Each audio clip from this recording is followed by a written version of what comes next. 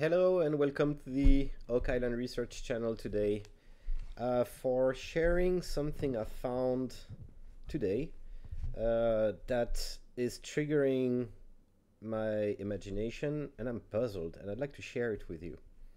It all started with my former video named Flashback, and on that video Kirk DePierre, hello Kirk, was challenging me, or challenging us, on his discovery that indeed the text on the left hand side of the map, which I'm going to show you now, this part, Peter suggests that the alignment, and you can see some alignment, some, you can cut those, and reorganizing letters in Word, you could reread some of the text and reinterpret it.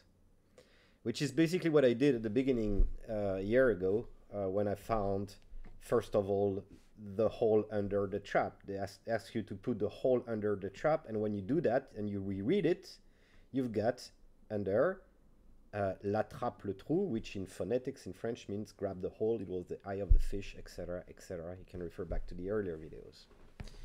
And Kirk is, again, reworking on this, trying to find meanings, and I wrote you, Kirk, that from a French semantic point of view, I can't create a meaningful meaning from what you propose, but I think there's something in there. You're on the right way. And first of all, I want to show you something just for you, Kirk. I was working on this afternoon during my work break, and I found for, that après nous... yeah, that word, which I still have nightmares today, a year after, and any explanation that I read so far did not satisfy me. And I'm not saying I found the solution, but I found this. Look, it seems there's something hidden in the text. Let me use that color here. The only place in the whole map you can at least get the right part here, Neustria, is here. N of nu, then you go up, you take the U, then you go left, you get the S, and your tria is here at triangle.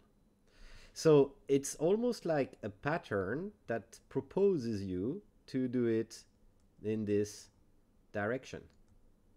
And you see, N, U, S, tria. Tria with the A. And I checked on the map, it's the only place you can create Neustria. There's no other word. So I, of course, tried to reapply this to other parts, and it didn't work. So I think that's not correct. But I still believe, and I guess Kirk believes that too now, that there is more things hidden in that text and the way it is laid out on the paper. Why do we have this alignment that creates the word east? Why do we have this alignment that creates the word une, feminine for un, which means a, the article? It's the only two places. I checked a lot of other. It's this strange. Is it a coincidence or not? Maybe someday I'll show you. I prepared a video some time ago where I'm studying the musical rhythm of those texts. Le trou sous la trappe, la soupape is the same sound. It's like a rhyme, but it's inconclusive. But everything on the whole map is based on rhymes of 3, 5, or 6 syllables. But I can't give a comprehensive meaning or an explanation to it. But Kirk, this is for you, a little present from me. If you work those out, you can recreate Neustria. I try to find the dapre. I'm pretty sure the app here, APP, is this one. All right, that's what I believe. And I think you need to take R. There's only two places you get the sound R. It's terre, and you got it again. I'm looking at my map, which is where the other one, atterrissage, terre again. But again, are they just coincidence of sounds, or are they meaningful and for a purpose? I can't tell. So that was just what happened this afternoon. But I went further. I was this afternoon daydreaming about all this, and I went back to the top right part of the text where it talks about Rochefoucauld.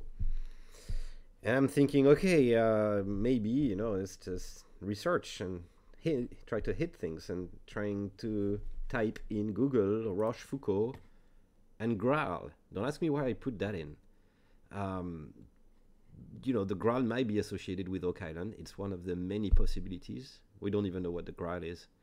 And Rochefoucauld, I don't know why I typed this, but the result was quite interesting.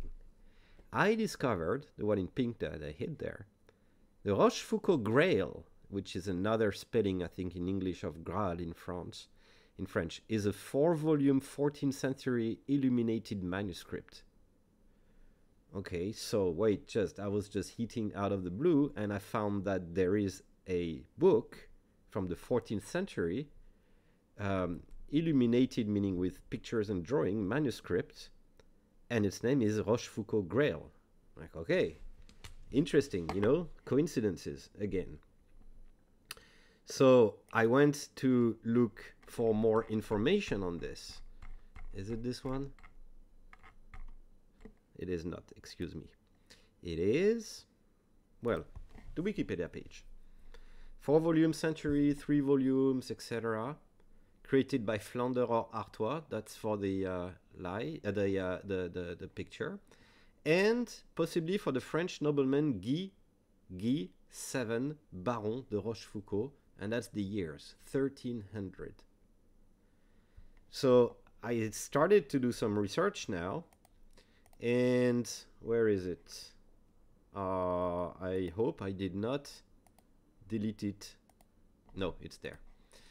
So I find this page, which is a history of information, and it explains very, very interesting thing.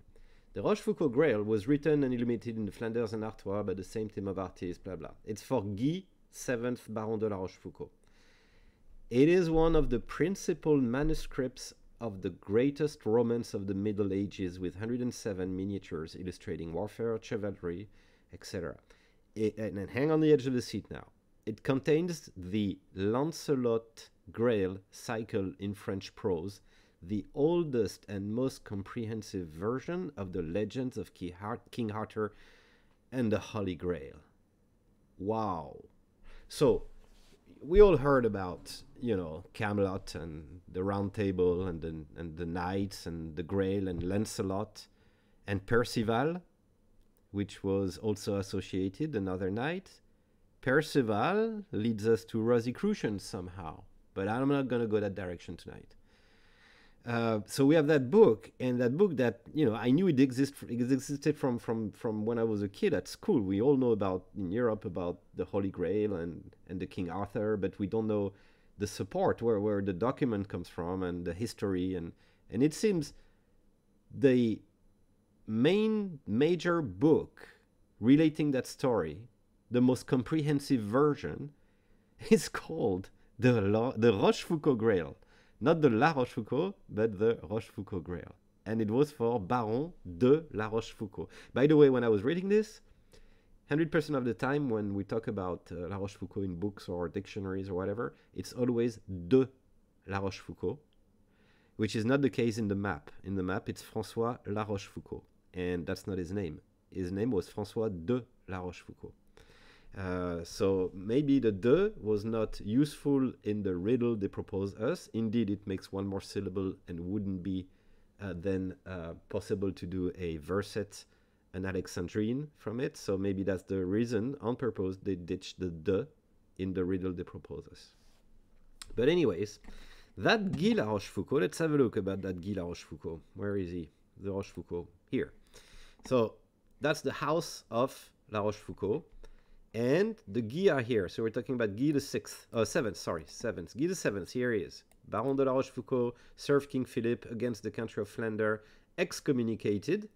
Interesting. I need to find out why. Founder of the Couvent des Carmes de Rochefoucauld, killed next to the King of France at the Battle of Poitiers, married Agnès de Culan. So Guy obviously ordered the manufacturing of that book. I don't know anything about Guy.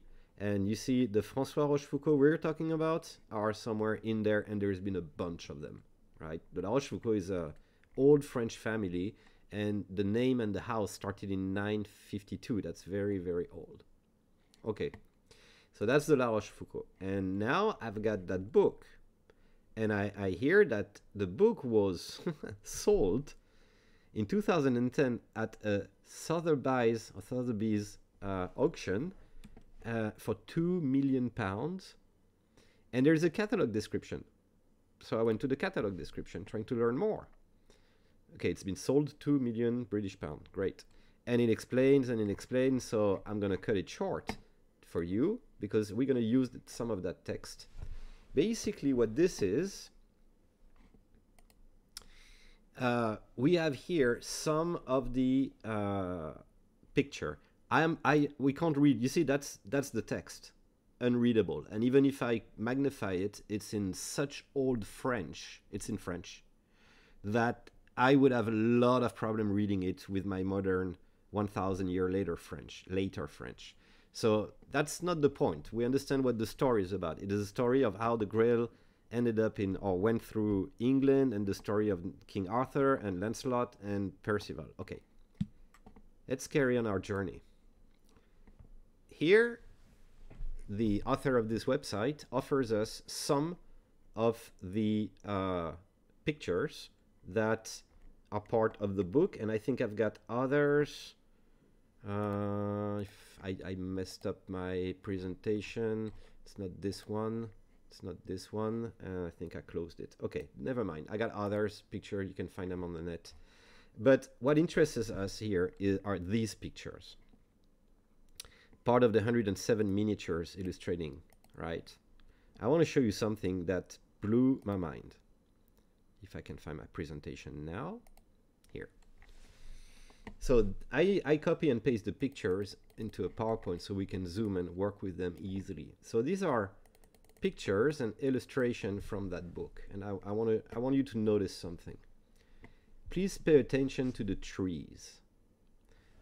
And again, those pictures illustrates chapters of that book, and that's the whole story about King Arthur and Percival and that house and Camelot and etc. I don't know the detail of the story now. I think I'm gonna have to reread the stories somehow.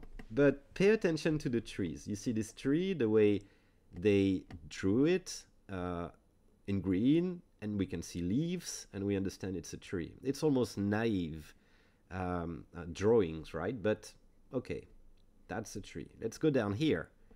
Bottom left corner, same trees. They got green logs, and they got leaves. Easy to see. Let's carry on. Here again, I got leaves in green, and now the bark.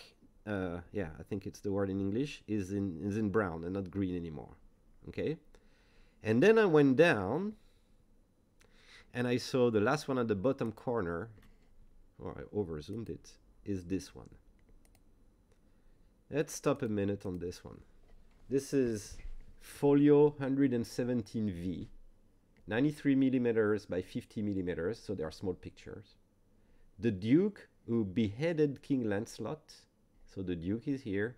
He beheaded King Lancelot, reaching into the well to grasp the head to the left of the headless body. When I saw that, and I think I got a disease now, I'm seeing Oak Island everywhere. Please notice that first, the tree color is in blue. Okay? Maybe the color tainted out and vanished with the years. Maybe, okay, fair enough. Look at this tree. It's the only tree that's got two. Let me change color here so we can see better. We can see two, how can I call them, bulbs, or two part, one here, right? All the other pictures of trees are just one single tree, one single per tree, one, right? And this one's got two. Oops, sporting. When I saw that, my eye, it's like, this looks like Oak Island, the elephant, before it was reunited and the swamp was created. And the swamp would be around here. Am I making that up? Oh yes, I am. but it's very strange. Second thing, no leaves. There are no leaves, contrary to the other pictures. It's like there's a reference lines, right? Very strange. Why all the others, they put leaves in the tree and not this one? And why does it have the bloody shape of our island? I'll show you that in a minute. Let's carry on. What's strange on this picture? It's the story of somebody who's under a tree. Would it be an oak tree? And there's a hole. And in the well, it's a well, it's a pit. And he's grasping the head of Lancelot, who's beheaded. That... I've heard that story before, but nobody was beheaded. I heard a story about an oak tree and a pit underneath on an island that used to be two islands. Weird, huh? Coincidence? Geez, I don't know. It's strange. And Rochefoucauld name pops in, and Grail name pops in. Let's carry on. It took me a lot of time to understand that this was the head. I didn't get it, but the hair here, the crown on top, that's the crown. And the hair again here, and that's the nose and the eye. So maybe now you see it better. And he's grabbing the head of Lancelot in that well. But when I first looked at it, I didn't recognize the head. The first thing that came to my mind when I saw this was the American continent, as it was known in 1200 or 1300. It was the European continent and the African continent. That's what I first saw. I didn't understand the face for like 5 minutes when I saw this. And look where the finger is pointing. If this is the Americas, is pointing at something that may look Labrador and Nova Scotia. Okay, I'm pushing it. Okay, I agree. I admit I'm pushing it. But since I'm nuts, crazy, and one thing I noticed also is bloody hell. Okay, he's bending over, but look at that sword. It's exactly horizontal. And you know how horizontal, how much we like horizontal things now with Michael. So this is what I did. First of all, that's a satellite picture of Oak Island. And that shape here and that shape here, kind of similar. And you have the bump here and you have the bump here. Right, and remember, 1,000 years ago, the island may have looked a little bit different, and this part here would be this part here, but maybe it was like this at the time, and there you get the cut. Now, mind you, if the swamp is like here, the island probably was looking like this, and this one was probably looking like this. Sorry, like this. They don't come right at the edge of the swamp, of course. So that's why you would have a vertical parallel, and on top of that you got that angle where Fred Nolan built his house here. If that was really the island, I don't know. It's just so strange, and it's like, why no leaves? Why drawing our attention to this tree with two pieces and no leaf, and the color of the bark is different? And then I apply my good old signature just to test. And what more natural to align the east-west line with what seems to be an east-west line with the sword?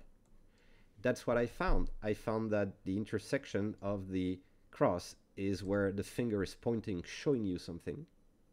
And interesting, the angle here brings us exactly to the tangent of the tree, or the island, and the head. It doesn't cross anything. Voilà, I don't know. Again, I'm going to start studying a bit more, because this is talking about the Grail. This is, Percival was one of the, I think it was not a nickname, an alias, or it's got to do with the Rosicrucian, but I need to restudy and reopen my old books. The shape, the fact that that whole manuscript was ordered by La Rochefoucauld. Wow, that's, again, coincidences. I'm not claiming anything here, all right? I'm not saying anything, but it's, again, a very, very strange coincidence. Voilà, that was my discovery of the day. Thank you, Kirk, and thank you guys for, guys and girls, of course, for, pushing ideas to us and making us react. It's it's interesting. I'll get back to you on this story because there's something in there, I think. Take care, everyone. Have fun. Be safe. Bye bye.